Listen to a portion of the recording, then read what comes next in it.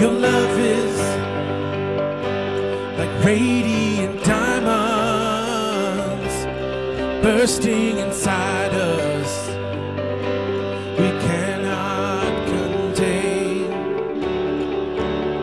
Your love will surely come find us like blazing wildfires, singing your name. God of mercy, sweet love of mine, I have surrendered to your design. May this offering stretch across the skies. These hallelujahs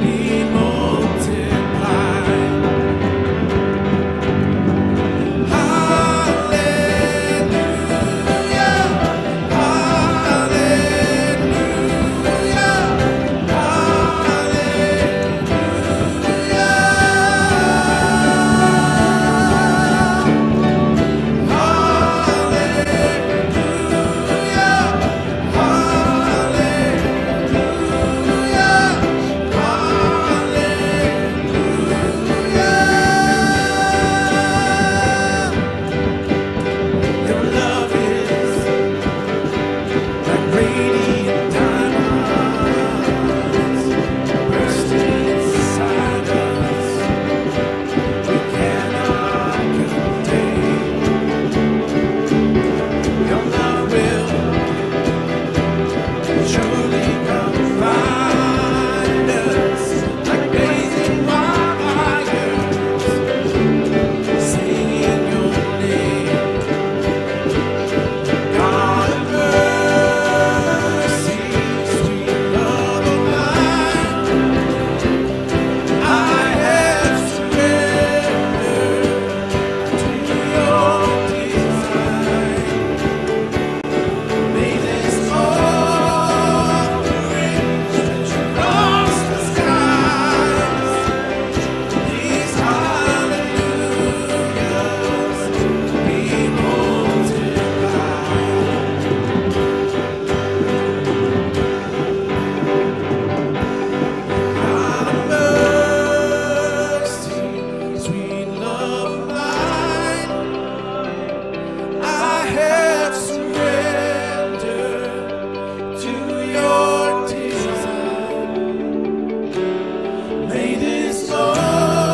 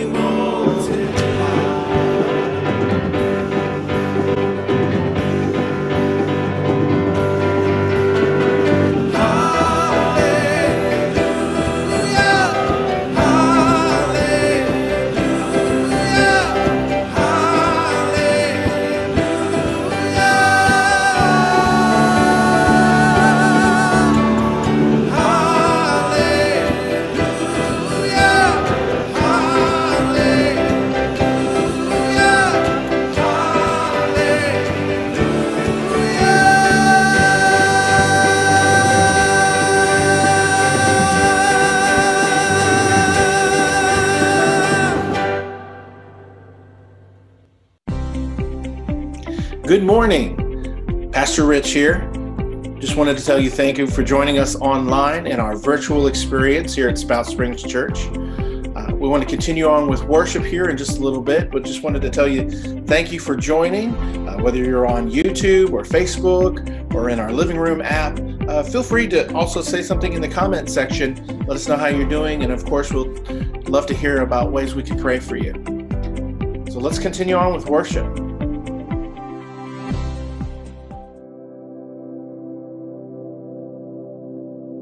If you've been walking the same old road for miles and miles, if you've been hearing the same old voice tell the same old lies, if you're trying to fill the same old holes inside. There's a better life. There's a better life.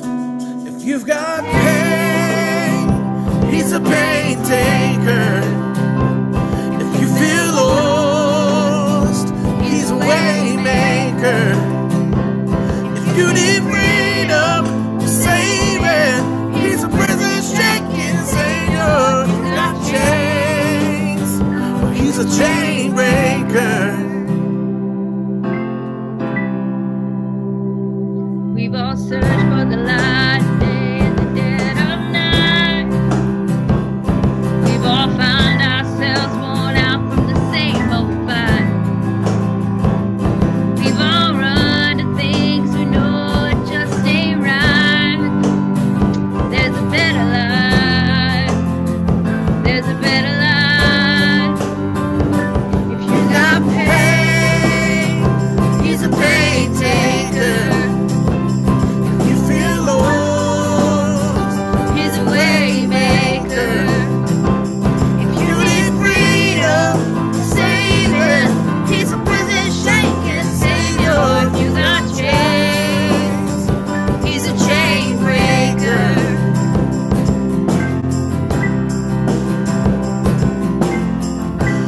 You believe it, if you receive it, if you can feel it, somebody testify. If you believe it, if you receive it, if you can feel it, somebody testify. If you believe it, if you receive it, you can feel it, somebody testify. You got pain, he's a pain taker. If you feel lost, he's a way maker. If you need freedom, saving, he's a prison shaking savior. You got chains, but he's a chain breaker.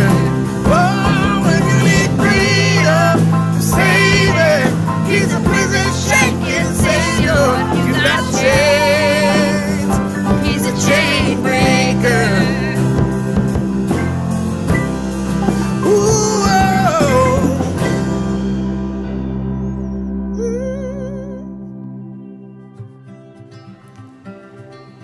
Hey everyone, this is Pastor Barry, and thank you for joining us today online at Spout Springs Church. One of the things that we are very excited to be sharing with you is our 21 days of prayer. This is something that we do every year, and it is a way to help you grow in your relationship with the Lord. We know that there are many questions that people have about prayer and how to go about that, and we're hoping that what we're offering you is something that will help you with that. There's going to be a manual, there's going to be Facebook Live videos where you can tune in and ask for prayer. But more than anything, we're hoping that the next 21 days will be something that will not only be instructional to you, but also an encouragement. So please take advantage of it, please use it, and we're looking forward to hearing how it has helped you over the next few weeks. We also set aside a time each week where we can simply give back to God as He has asked us to do. And the easiest way to do that is to simply download our Spout Springs Church app. You can open that up, go to the bottom, hit the Giving tab, and you can set something up there. But before we move on, I'd like to go ahead and take a moment and just say a prayer with you. Father, I just thank you so much that prayer is a gift from you, and it is something that we can use to simply build our relationship with you. And I pray, Father, that we would take full advantage of that. Father, I also pray for our church as we strive to reach out into the community, as we strive to build lives and encourage others, and simply share with them the knowledge of Jesus Christ. I pray, Father, that everything given here today would be out of worship to you and would be used to further your kingdom. Amen. Well, folks, thank you so much. And in just a moment, we're going to continue with worship.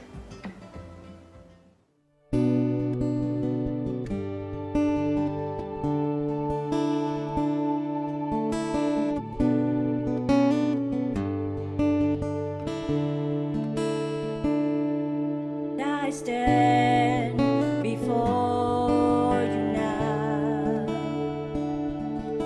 The greatness of your renown.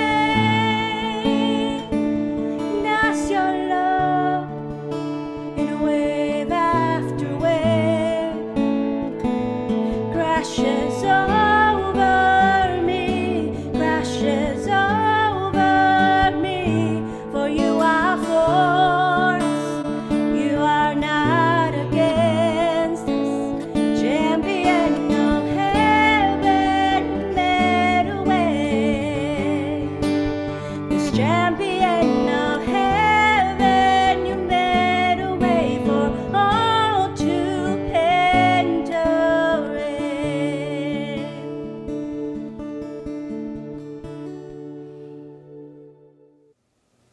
Well, hello, how's it going? Hopefully this will be our last online only week for a good, hopefully till the next snow day. That's what we're kind of shooting for, is hopefully we'll be able to do both safely live on campus and continue to do online for the foreseeable future. So hopefully that'll work out. Reminder quickly before I get into anything else, if you have children, don't forget our children's ministry stuff that we can show you the links for now, and really get in with your kids and help them grow spiritually, become the people God wants them to be as you're growing into the person God wants you to be as well. Also, do not forget, and this is exciting too, our 21 days of prayer start tomorrow. If you haven't picked up if you want the paper copy, head over to the New Growth Cafe here on the church campus, and you can get that on the porch, or if they're live, go in and buy some coffee and get something there too. Or if you want to, you can download it and get the PDF, and you can use a fillable PDF for that. But you really want to get in that with us. We got the videos every day. It's going to be a great time of us sort of coming together as the family of Christ, but also learning to pray. A lot of this is training us how to pray better. So if you say, I'm not sure if I can do that, that's the point, is for a lot of us to help us learn how to pray. And I don't know anybody who thinks they're a great prayer, so we're going to be learning and growing together and praying together, and it's going to be it was a wonderful time last year. It's going to be great this year. So make sure you get the prayer guide and work through that with us. We're also starting a brand new series today on words. Now, not just the word. The Bible says that Jesus is the Word of God. But words are important in Christianity. Words are important in our faith. And it's very important that we understand certain words just have so much power. And the problem is some of those words have incredible power, and we don't even know what they mean, or we just use them. Like the word glory. Today's word is the word glory, and we throw that word around a lot, but I'm not sure we even define it very well. I know my grandma, amazing Christian woman, prayed me into being a Christian. Wonderful. She just liked to say, well, glory, and she probably knew what it meant, but to me it was just, well, it was just yay. And a lot of times we have the word glory, and glory is a very important word. Let me show you how important the word glory is in the Bible and to the people in the Bible. In the Hebrew Bible, one of the big stories, as you probably are aware, is the Exodus. And the Israelites are slaves in Egypt, and God sends Moses. Moses leads them out. They go to a mountain called Mount Sinai, and on Mount Sinai, God gives them the covenant. And the covenant includes all the prescriptions, includes the 10 Commandments, all these things. And the idea is God is setting up a nation so He can do the work of bringing about redemption and restoration into His creation. And He's going to use this single nation to be the agent of that. But He's had this nation on the mountain for a while now, and He's pretty much done with them. He refers to them as being stiff-necked, meaning He's over there going, over here, look at me, and they go, and they won't turn their neck to Him. They keep their neck where they want to go, and they're not paying attention to God. And God says, you know what? You know what, Moses? Moses is their leader. He's got Moses up on the mountain. He says, Moses, you know what? We're done. We're done. I just can't. I just can't even with these people. If I go with you, what I'm going to do is I'm going to send you to the promised land, and you can set up the kingdom, and I'm going to send some angels to kind of work with you. Angels are intermediaries. I'm going to send angels, but I am not going. I am not going with you people, because if I do, I swear, we're making God a little too human. This is how it's kind of presented. I swear, if I go with you, I will just dig a hole to the center of the earth and dump those people in it. They are so stiff-necked, they annoy me so much, I'm going to zap them eventually. So for their own safety, I am going to leave them alone and let them go up by themselves. And here's what Moses says back to God when God says that. Moses said in Exodus chapter 33, verse 15, then Moses said to him, if your presence does not go with us, do not send us up from here. How will anyone know that you are pleased with me and with your people unless you go with us? What else will distinguish me and your people from all the other people on the face of the earth? And the Lord says to Moses, I will do the very thing you've asked, because I am pleased with you, and I know you by name. Moses, you're good enough that I will go up because you're asking. And Moses, though, says, you know what? I want something more. I want more than you saying this. I want something else. And verse 18, Moses said, now show me your glory. Glory. There's that word we just said. We don't even know what it means. To Moses, it's such an important word. Moses could have asked God for anything. Now, Moses had seen a lot. Moses has seen Red Seas parted. He's seen all the miracles. He's seen all kinds of stuff. So, but he's going, God, here's what he's saying. God, I have seen glimpses of you and your glory. I want to see the real thing. I want to see clearly you. I want to see your glory. And God actually shows Moses his glory. God hides Moses in a rock, and he gives Moses a glimpse of as much intensity of God's glory as he can take at a glance. And then he starts meeting with Moses in a tent, the tent of meeting they call it, of course. And Moses is able to see God's glory on a lesser intensity thing. So he's asking, God, I want to see your glory. And God says yes. And we're going, what did he see?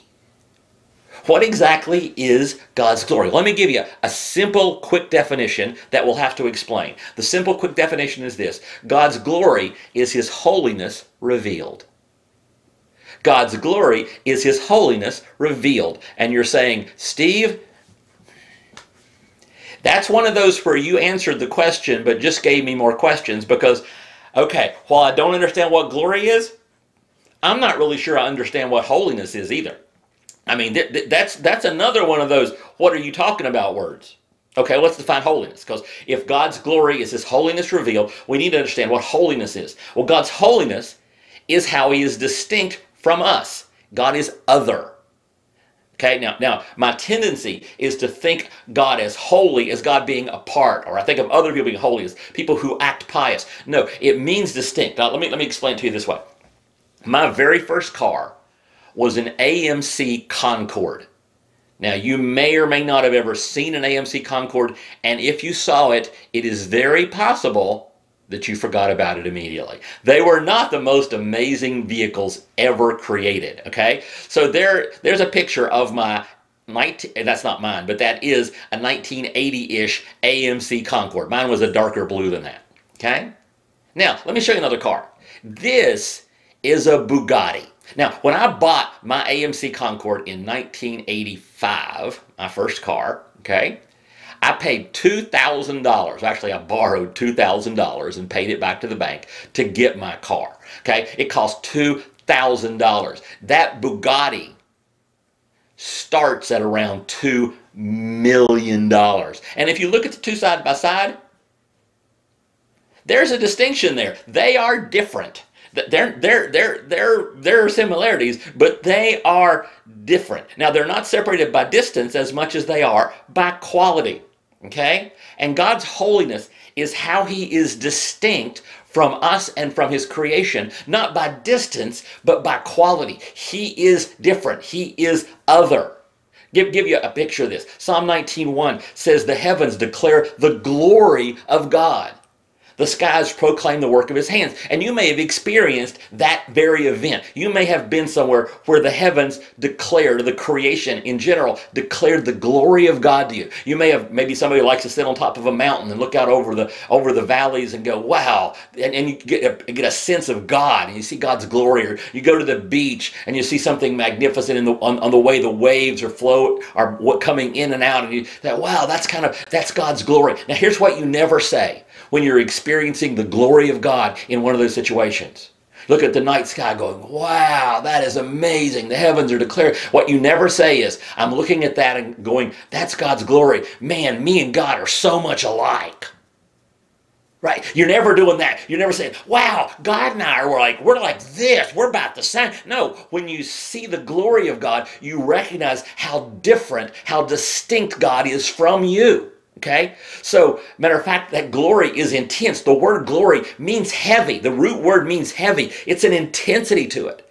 Matter of fact, one of the things that comes out of the God having so much glory is we see throughout, especially the Hebrew Bible, the concept of the fear of the Lord. And that's not because God is scary. It's because God is so different.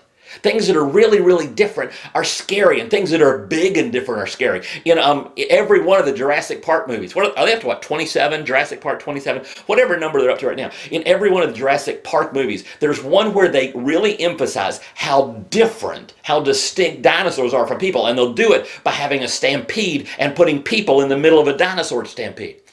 And the dinosaurs aren't wanting to hurt the people. This is not like when the T-Rex or one of those guys is trying to eat people. This is when just the big old leaf eaters, right? And they're just tumbling along. But the people are so different that they're going, I'm going to die. Fear. They're afraid because the dinosaurs are different. And the fear of the Lord is not a fear because God's mean, that God's going to get mad and he's going to zap us. It's a fear because God is so distinct and so other and so big and so magnificent.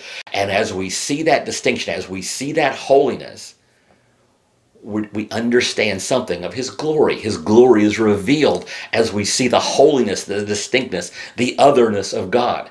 So when Moses says to God, show me your glory, he's saying, show me how you are totally unlike me, totally better than me and these stiff-necked people I'm trying to lead. And God did show his glory. Like I said, God hid Moses in a crevice of a rock, and he went by so God could get a glimpse of him at high intensity. And then he set up the tent of meeting where Moses could meet with God at a lower intensity, like a light turned down a little bit. The glory has a dimmer switch to where it's an intensity that Moses could handle. But that glory changed Moses. Just being in the lower intensity in the tent changed more. So listen, this is Exodus 34, the very next chapter, and we're continuing the same story. It says, when Moses came down from Mount Sinai with the 2 tablets of the covenant law in his hand, when he's got the 10 commandments. Remember, he broke the first set, literally threw them down. Only person ever to break all 10 commandments at once. You're welcome. He threw them down, broke them. He had to carve a new set of stone tablets, go back up, get new ones. When Moses came down from Mount Sinai with the 2 tablets of the covenant in his law in his hands, he was not aware that his face was radiant because he had spoken with the Lord. When Aaron and all the Israelites saw Moses, his face was radiant, and they were afraid to come near him. Fear of the Lord. He's now different. He's carrying some of the glory of God with him, and it's intense enough that it scared the people. The fear of the Lord came on them for Moses because Moses had been transformed by the glory of God. Okay? When Moses finished speaking to them, he put a veil over his face. Okay? But whenever he entered the Lord's presence to speak with him, he removed the veil. Okay? So when Moses wants to speak to the people, he veils his face so it's not as scary. Okay? So it's not as intense and intimidating. But when he entered the Lord's presence to speak with him, he removed the veil until he came out. And when he came out and told the Israelites what he had been commanded, they saw that his face was radiant. Then Moses would put the veil back over his face until he went to speak to the Lord again. So every time Moses goes to speak with God and he comes out, his face glows. Now, over time, of course, he gets farther away from God, and we'll know that. We find out that the glow fades over time. But the glory of God changes Moses. But it's so amazing. Ephesians 1:21, Paul says about the glory of God. Now, God, is far above any ruler, authority, or power, or leader, or anything else, not only in this world, but also in the world to come. God is other. He is distinct. He is incredibly holy. And as we see that holiness, and it is revealed, that revelation of God's holiness is the glory of God. It is to the glory of God for his holiness to be revealed. Now, what does that mean for us? How does that impact how we live our lives? Or how should it impact how we live our lives? Well, let me give you, I guess, 3 points because I'm a pastor and we like the number 3. So the first one, God's glory makes obedience understandable. God's glory makes obedience understandable. We have this tendency to want to pick and choose what we want to do from God's standards. Oh, God says this, but I'm not going to do that one. If God's glorious, if God's magnificent, if God is totally other, if God is totally holy, if God is totally spectacular, then I'm not going to be picking and choosing what he tells me. Which should I obey? Okay? Isaiah 55 verses 8 and 9, famous verses. God says, my thoughts are not like your thoughts, says the Lord, and my ways are far beyond anything you could imagine. For just as the heavens are higher than the earth, those heavens that declare the glory of God, just as they are higher than the earth, so are my ways are higher than your ways, and my thoughts higher than your thoughts. Now let me show you just how much this works. Because glory is revealing God's holiness, right? Do you know what sin is? Sin is when we do things that violate God's standards, right? When we live away from God's principles. Well, what's actually happening? Well, Romans 3:23 defines sin this way. All of us have sinned, and you guys, some of you guys know this. You Bible geeks, you know this one. All have sinned and fallen short of the what? Of the glory of God. As we live God's standards, we're revealing God's holiness. We are bringing glory to God. And as we understand the glory of God, we are more likely to want to live into His standards. And so therefore, we don't want to fall short of the glory of God. We want to live into the glory of God. Does that make sense? Isn't that kind of cool? Okay. Matter of fact, Paul tells us in one of his letters, the letter to the Corinthians, that our job is to be living in such a way that we are declaring God's holiness, bringing Him glory in everything that we do. He says in 1 Corinthians 10:31, so whether you eat or drink or whatever you do, do it all for the glory of God. Do it all so that you are proclaiming the glory of God. You are revealing God's holiness to the people around you. Whatever you're doing, live in such a way that you are declaring God's glorious, that God is glorious, declaring His glory. In my obedience, what I'm trying to do when I obey God, I'm not obeying God so God doesn't get mad at me. I don't want to fall short of His glory. In my obedience, I'm attempting to reveal to others the distinctiveness and superiority of God and His ways. My job as I'm living out His standards is not to keep God from being angry. God's in the forgiveness business. My job, one of the big reasons I want to live into His standards and do all the things that He wants me to do, that I don't want to fall short of His glory, is I want to declare that glory to others. I want to show them His holiness, His distinctiveness, His superiority. And so when I get to that point, when I'm grasping His glory, I'm going to let God be God. I'm going to listen and I'm going to obey. I'm not going to go, well, that one, I don't like that one. I don't like that. You know, we talked about do Christians and don't Christians. Do Christians are the ones who like when God says do something. Don't Christians are the ones who are better off when God says don't do something. Like God says don't commit adultery and don't steal. The don't Christian one, yeah, got that one down. And when God says do love your neighbor as yourself and do care for the poor and do care for those who are weak, use your power to help those who don't have power. That's for the do Christians. And the don't Christian, I don't like those. But if I'm living for the glory of God, when God says don't, well, I don't. And when God says do, I don't come up with a reason why I shouldn't. I don't, as we like to say, I don't explain it away and say why that one doesn't apply to me. I do it. Whether God says don't do that, okay, don't do that. Or God says do that, well, then I'm going to do that. Because it's about the glory of God, revealing God's holiness to others for God's glory. Okay? Now, so not only it helps us with our obedience, there's another area. Now, this is a heavy one. You're going to have trouble with this one. I have trouble with this one. This one I have trouble getting my brain to stay wrapped around this one. But God's glory makes suffering survivable. God's glory makes suffering survivable. Now, here's a story that you're going to have trouble with. I have trouble with this story. This story messes me up. Whenever I stop and think about it and read it honestly, this story messes me up. But let's look at it anyway. It's in John chapter 9. And the Gospel of John's retelling of a lot of the events of Jesus' life. And Jesus comes across, he's walking with his disciples. And they pass a man who was born blind. He didn't do something, or he didn't have an accident, didn't have a disease. He was genetically blind. He was blind from birth. And his followers say to him, hey, Jesus, theological question. That dude over there who was born blind, is he blind because he committed some sort of sin, like in heaven, or he was going to commit a sin? Or is he blind because his parents committed a sin? Is it somebody else did something bad, or he did something bad? And Jesus blows their brains away. And this will blow your brain away too if you're not careful. It does mine frequently. Jesus answered, it was not that this man sinned or his parents. Neither one of them sinned. This guy's not blind because he sinned, because they sinned. But listen to this. But that the works of God might be displayed in him. That the works of God might be displayed in him. Now ask your question. When God's works are displayed, what's that called? The glory of God.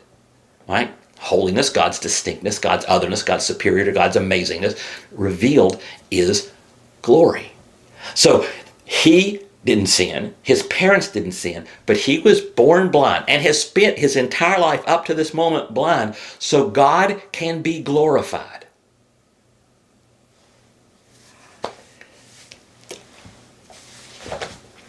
that goes so much against me, because here's what's going on. Let me tell you what's happening in Steve's brain. Steve doesn't value the glory of God enough. So when he says, so that God can be glorified, I'm thinking God must be mean, because I don't value his glory so much that I think it's worth having problems. I don't value God's glory so much. But Moses, when he had an opportunity to ask, God, show me anything. God, show me your glory. Okay?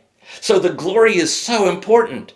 But remember part of the glory. You got to stop for a second, because if you're not careful, right now you're thinking of the glory of God and you're thinking of the magnificence. You're not thinking of the whole thing about God's holiness, because it's God's superiority, God's superlatives, God, how amazing God is. Well, what's one of the most amazing things about God? Is love. See, I love some. God is love. 1 John 4:16 says, so we have come to know and to believe the love of God, that love that God has for us. God is love. God is love. And whoever abides in love abides in God, and God abides in him. So God is love. So when we're revealing his holiness, one of the things that's being revealed is what? His love.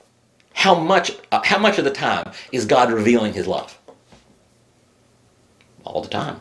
If he is love and he is revealing himself, then he has to be revealing himself with every act he takes. God cannot do an act that isn't loving, because he is love. And as he reveals himself, his holiness includes his love. And as he reveals that, his glory reveals his love. So this man, God's glory is so amazing and so powerful, and his love is so spectacular. It was, are you ready? Worth it. It was a good trade for him to spend his majority of his life blind, because God was going to get glory, and that glory included love. Here, put it this way. Whatever God allows to happen to us is an act of his love. Whatever God allows, now we're talking about suffering here, right? Whatever God allows to happen to Steve is an act of God's love. Whatever God allows to happen to you, put your name in there, is an act of his love, whether we can comprehend it or not. We have this tendency to want to say, well, this happened, this bad thing happened so that this other thing could happen. No! The thing God allowed in your life because it would bring glory to him, and he would manifest his glory, his holiness, and his love. Okay? Charles Spurgeon, I use this quote a lot because Spurgeon just nails it.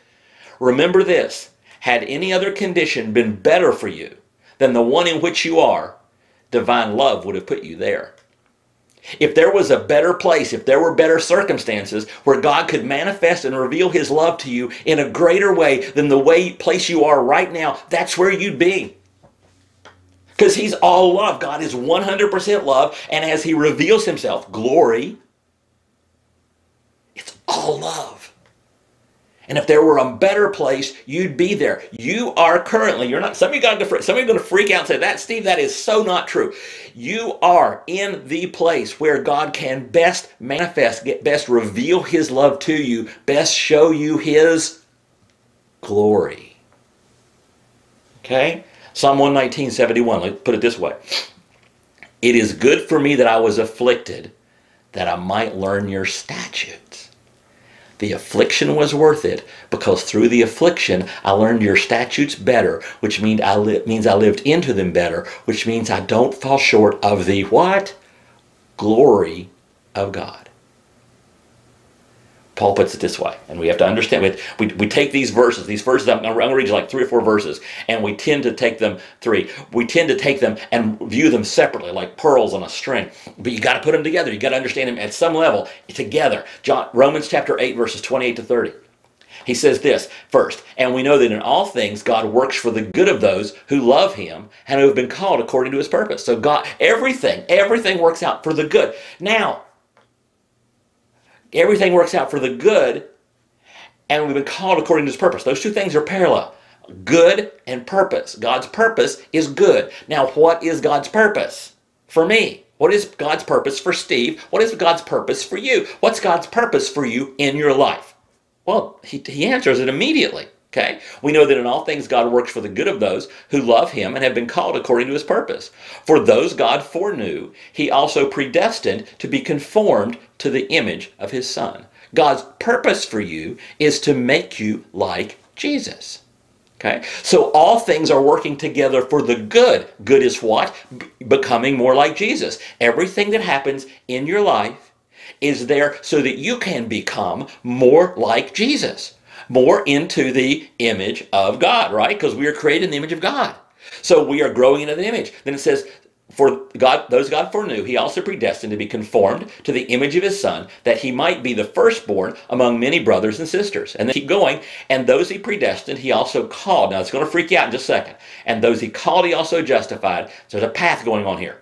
We're predestined, we're called, we're justified, we become followers of Christ. And those he justified, he also, what's the last word there? He also, what? Glorified. What?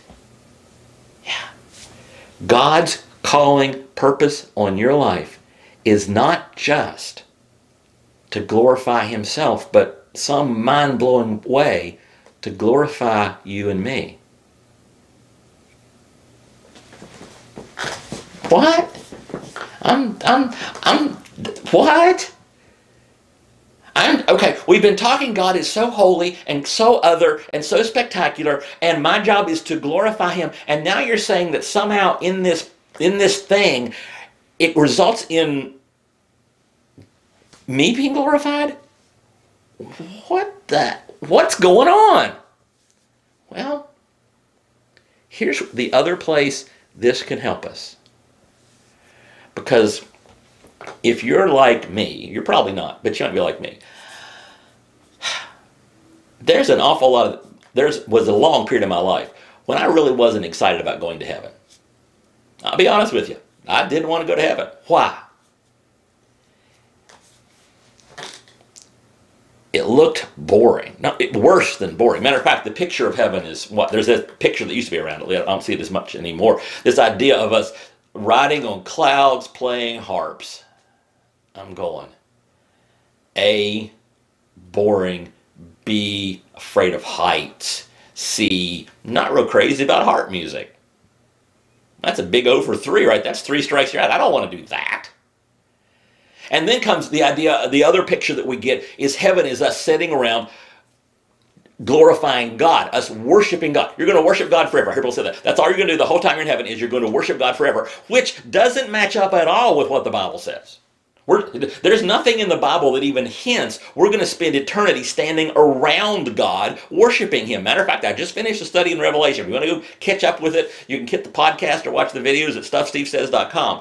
But one of the things it has, there are certain angels, and these angels' jobs is to stay continuous in God's presence, just singing praises. We worship him other ways. Matter of fact, it talks about commerce going on, about the gates of the city, the eternal city being open and closed, and people going in and out and conducting business. It's a good world. It's a world that's no longer fallen and cursed. But read it. It's the end of Revelation. It does not describe us as human race spending eternity just standing around God singing. What's going on? Okay. Well, let's stop and think about it for a second. What are we? What is the defining characteristic of humans? Now, some of you said, oh, we're fallen creatures. No, wrong answer. We are fallen creatures. But remember, we've got the two things going on in us. We are fallen creatures who were made in the image of God. Okay? The image of God, fallen creatures, image of God. Those are the two things that define us. Nothing I've ever seen defines humanity, helps understand humanity better than that. We are fallen creatures who are made in the image of God. But which one came first? Which is more integral to who I am as a person? The image of God. Number one, the fall came after. And number two, the curse will be removed. So the image of God in me is the most defining, it is the most important, is the biggest definer of me, is that I am created in the image of God. So, well, I'll tell you what, want to let Paul talk about this? Because 1 Corinthians 11:7 says we are the image and glory of God. And Paul in Romans said that we will be glorified. Let's let Paul talk about that some more in 2 Corinthians chapter 3. He's talking about that event where Moses kept going back into the tent and had a radiance in his face because he was somewhat glorified. It says, we are not like Moses, this is 2 Corinthians 3 verse 13. We are not like Moses, who put a veil over his face so the people of Israel would not see the glory, even though it was destined to fade away. So he's got a glory that's going to fade because he can't maintain it, okay?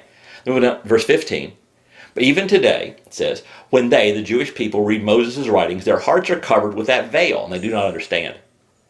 But whenever someone turns to the Lord, okay, whenever someone turns, how do you turn to the Lord? That's called repentance. That's called that's taking a blue bag. That's accepting Christ. Whenever someone turns to the Lord, the veil is taken away. For the Lord is the Spirit, and where the Spirit of the Lord is, there is freedom.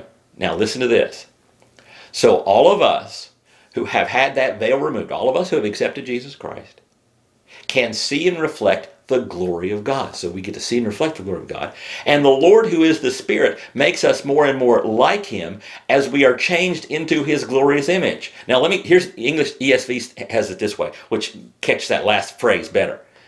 We all with unveiled faces, beholding the glory of the Lord, are being transformed into the same image from one degree of glory to another.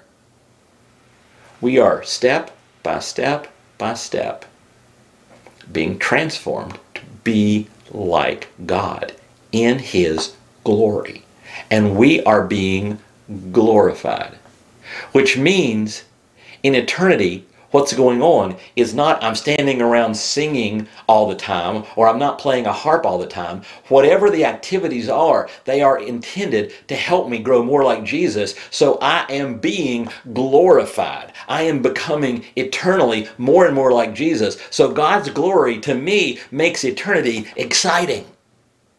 God's glory makes eternity exciting. It's not some boring time. It's not some weird time. It's not me going against who I am. It's me growing into the person I was created to be, that I was destined to be from the foundation of the world. It is me becoming everything God wants me to be in a way that I can never do here. And I'm going to spend my life here. Because the way he says it, it's happening now that I am being transformed into the same image from one degree of glory to another. But that's just continuing after we die, after we get to heaven comes here. We don't go to heaven. Heaven comes to earth. After the new heaven and the new earth are created, we will spend eternity just continuously. Because God is infinitely amazing, we can never get to be just like Him, but we'll spend eternity becoming better and more like Him as we live into His glory.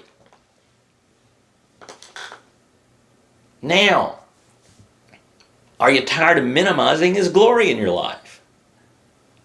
Are you tired of living in such a way that you're saying, well, I don't mind falling short of the glory of God there. I don't want to live into those commands. I don't like those. I don't want to live into the glory of God there. I'm going to fall short of the glory of God in either the do commands or the don't commands or any area of my life. Maybe one specific command God's placed in your life, you know you're supposed to do, and you're saying, I'm not going to do that because I don't want to bring, say it honest, let's say it flat out. I don't want to do that, or I want to not do that because I don't want to bring glory to God in that way, in that area. And I don't want God to glorify me and make me more like Him in that area. That's the glory of God. That's what we are called to. That's what we call others to. We are not called to be rule followers. We are called to be God glorifiers. As God glorifies us and transforms us into His image from one step of glory to the next, one step to the next step, to the next step, to the next step, from glory to glory. That's what, if you're a follower of Christ, that is God's call on your life, is to glorify God by being glorified. To show forth the holiness of God by being made holy, the distinctness of God, the love of God, whatever characteristic of God you want to put in there, faithfulness of God. We glorify God by acknowledging how His faithfulness is insanely better than ours. So much, even more than a Bugatti is better than an AMC Concorde. We live into His glory, we promote His glory, and in turn, He glorifies us. That's why this word matters. And that's why if we're talking to somebody who's not a follower of Christ, we want them to understand and get it, because as God is glorified, we are transformed into his likeness. We are glorified as well. Not exactly in the same way, but in some way. And that's what 21 Days of Prayer is about. It is about you working to glorify God as you are transformed more and more into the image of God, as you commune with him in prayer, as you bring your needs before him in prayer. So make sure you get that booklet. Make sure you, and I know it'd be easier if you were live today like we were last year at this time, we could just hand you a physical copy, but you can download a PDF, and you can go to the cafe and you can pick it up. You can do this. It's a little thing. And 3 weeks from now, you'll be a better Christian. You'll be glorifying God even better than you are right now. And if you don't have that relationship with Christ, that's what we do blue bags for. That's the point. Okay? And if you don't have a relationship with Christ, then what I would ask you to do is, if you can, you're one of the groups setting, kind of online watching with other people, let them know there's somebody there who'd probably love to talk to you about it.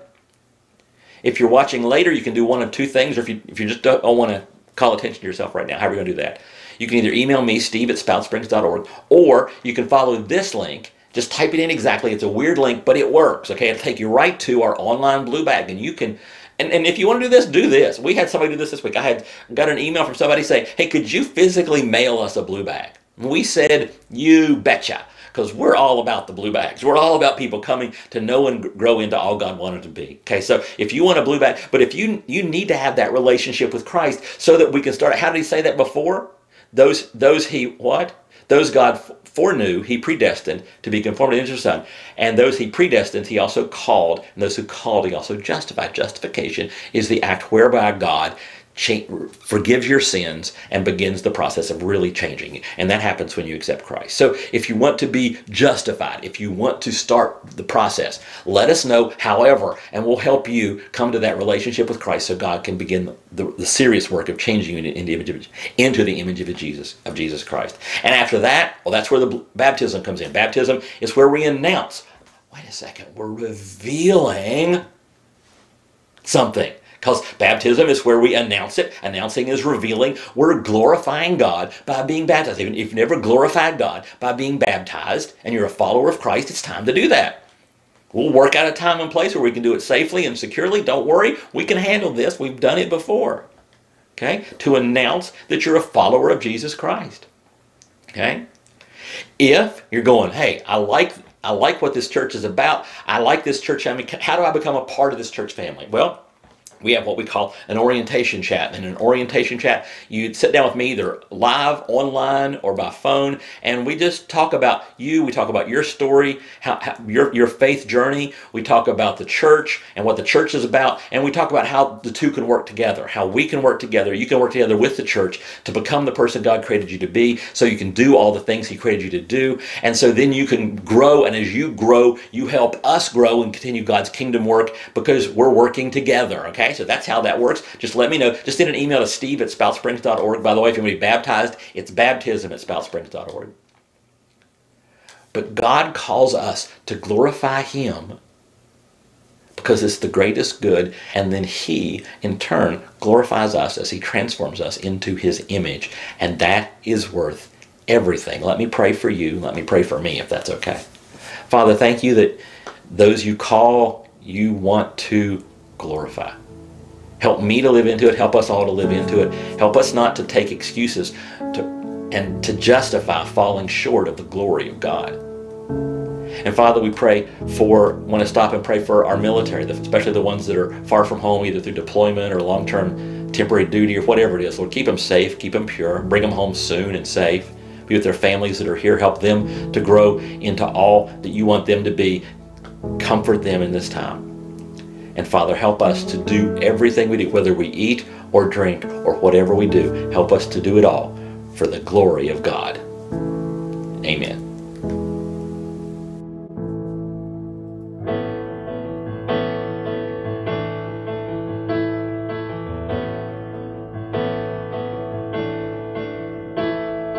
I've heard 1,000 stories your light. I've heard the tender whisper of love in the dead of night. Tell me that you're pleased and that I'm never alone. You're a good, good Father. It's who you are. It's who you are. It's who you are, and I'm loved by you. It's who I am. It's who I am. It's who I am. Well, I've seen many searching for answers far and wide, but I know we're all searching for answers only you provide, 'cause you know just what we need before we say a word. You're a good, good Father. It's who you are. It's who you are. It's who you are, and I'm loved by you. It's who I am. It's who I am. It's who I am. You are perfect in all of your ways. You are perfect in all of your ways. You are perfect in all of your ways to us. You are perfect in all of your ways. You are perfect in all of your ways. You are perfect in all of your ways to us. Love so undeniable, I can hardly speak. Peace so unexplainable, I can hardly think as you call me. Deeper still as you call me. Deeper still as you call me. Deeper still into love. Love, love, love. You're a good, good Father. It's who you are. It's who you are. It's who you are, and I'm loved by you. It's who I am. It's who I am. It's who I am. You're a good, good Father. It's who you are. It's who you are. It's who you are, and I'm loved by you. It's who I am. It's who I am. It's who I am. You're a good, good Father. It's who you are. It's who you are. It's who you are, and I'm loved by you. It's who I am. It's who I